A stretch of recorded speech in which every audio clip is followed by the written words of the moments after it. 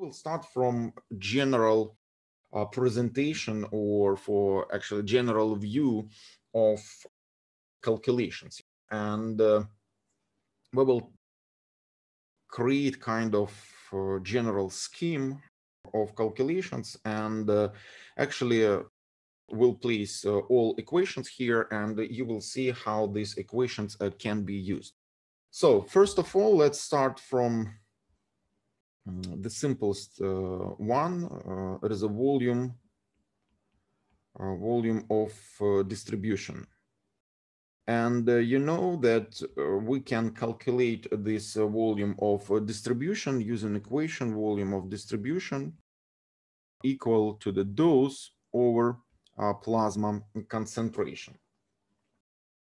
What is important we should know from this equation? That from this equation we can calculate, second, it is a loading dose,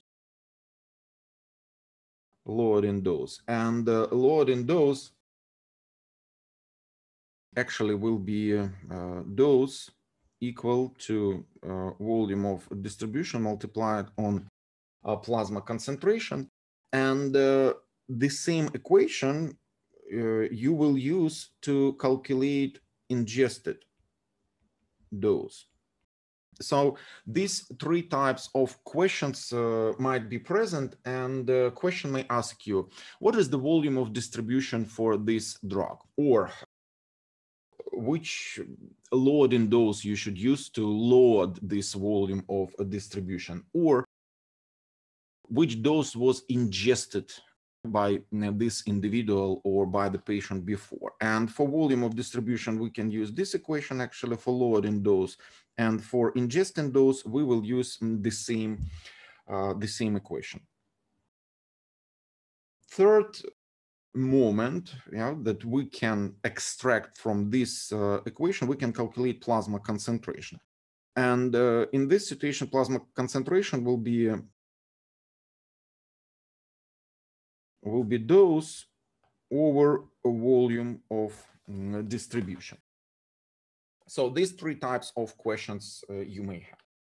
After that, you might be asked to calculate half-life. And we, of course, operating with term half-life when we are talking about first order elimination. And this type of questions may ask you how long it will take, how long it will take to eliminate this drug, or how long it will take to reach, let's say, 50% of steady state concentration, how long it will take to reach 75% of concentration. And you know that we are using equation half-life. For half-life at 0.7 volume of distribution over clearance.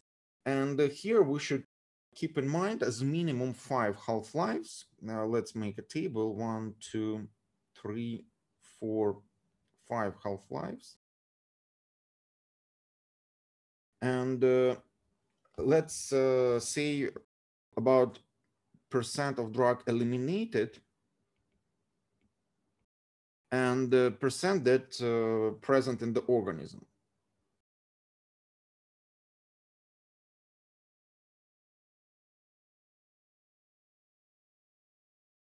And here we have half-lives. So after first half-life, we have eliminated 50% and 50% present, right? After second half-life, we have elimination of 75% plus half of previous one, right? And that means that we still have 25% of medication. After 3 half-life, we are adding half of previous one, half of 25, sorry. Half of 25, and this will be 87.5%, and the remaining portion will be 12.5%. After 4 half-life, 93.625, yes, we would like to be precise, and remaining portion will be 6.375%, and here we can make an assumption that it is around 95%, of the medication. And after 5 half-life, we have 96.75% and 3.25% remaining. What does it mean? It means that we are able to reach steady state concentration after 4 or 5 half-lives, right? So reach steady state concentration after 4 or 5 half-lives. And we are assuming that we are reaching 95% of steady state concentration. And actually, we can assume that it is a 100%. But if we would like to be precise, and sometimes in the questions you may find that the question may ask you, what is the steady state concentration after 5 half-lives? Or what is the steady state concentration after 7 half-lives? That means that question is asking you, the question is asking about actual steady state concentration and asking about 100% of this steady state concentration. So this is another type of questions that we can meet. The fifth type of question will ask you to calculate steady state concentration. The first idea that steady state concentration, it is a K0, or a rate of infusion divided on clearance. Or another equation that we can use is a steady state concentration. It is a maintenance dose over tau dosing interval and over clearance. And from this equation, actually, we can modify it, and we receive steady state concentration as a maintenance dose divided on dosing interval and multiplied on the clearance. How to find? So we actually will use these types of equation. The first one will be useful for continuous infusion, IV infusion, when we will have rate of infusion. And this second equation will be used for discrete doses when we actually will meet that. What is the dosage regimen? 1 tablet 3 times daily, 2 times daily, etc., etc., etc. So here we have dosing interval, and this dosing interval actually will be important. The sixth type of questions will ask you to calculate clearance. And you know that clearance, it is amount of blood plasma cleared during a certain period of time. And clearance actually can be calculated by using a few equations. The first one, we have equation from physiology, where clearance defined as a urine concentration of the substance multiplied on volume of the urine and divided on the plasma concentration of the substance. But let's have a look on equations that we have already. And the first equation that actually we have, it is a half-life. So we can calculate clearance from the half-life. And from the half-life, clearance will be 0.7 multiplied on volume of distribution divided on the half-life, right? You just interchange in denominator if you would like to find that.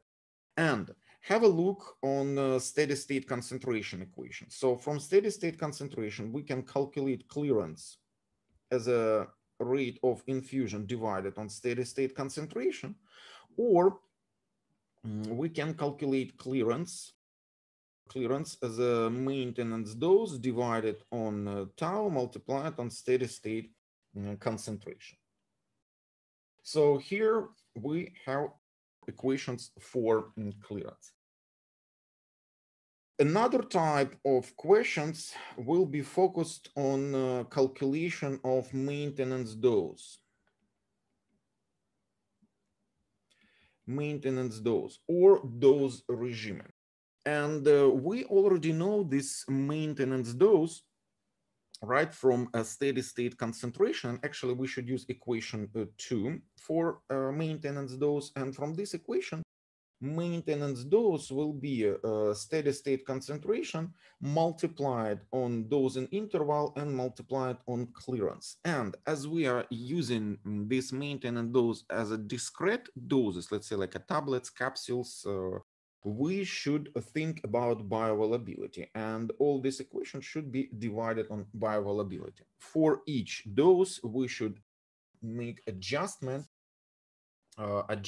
for bioavailability. If you have IV infusion, then you should you should think about bioavailability equal to 1, yeah, or 100%. But if a question will ask you about tablets, most likely you will have this bioavailability. Clearance, it is amount or volume of plasma cleared from, let's say, drug X or from substance X. And this UX, it is a concentration of substance in urine. Volume, it is a volume of urine. And CP, it is a plasma concentration of substance X. Let's say we have urine passage 1 liter per hour, and the concentration of substance in the urine will be 1 milligram per milliliter, and plasma concentration of this substance will be 10 milligrams per milliliter. So what is the clearance? The question will ask you like that. So let's come back to the maintenance dose. First, for discrete doses, we are using this equation, because we have tau, we have dosing interval. And for rate of infusion, K0, we should use equation that related to the steady state. And for rate of infusion, it will be a steady state multiplied on clearance. Multiplied on clearance. So these types of question we may ask you about maintenance dose, or may ask you about modification of infusion protocol. And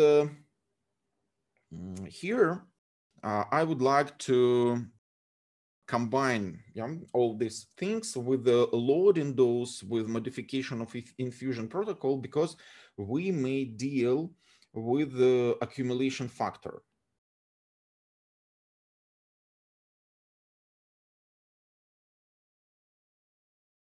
Accumulation factor. What is the accumulation factor? Accumulation factor can be calculated as a 1 over amount of medication lost in one dosing interval.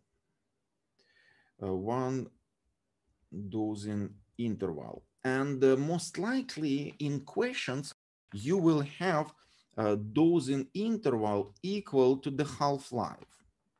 And in this situation, loading dose will be doubled maintenance dose. So it is a general, let's say, blueprint of equations you should use for calculations, and general, let's say, scheme for calculations. So once again, the basic equation first is the volume of distribution. After that, second one, it is a half-life. After that, steady state concentration for continuous infusion, and the steady state concentration for discrete doses. Clearance. And all other equations that we have, they just coming from these equations that we described just now.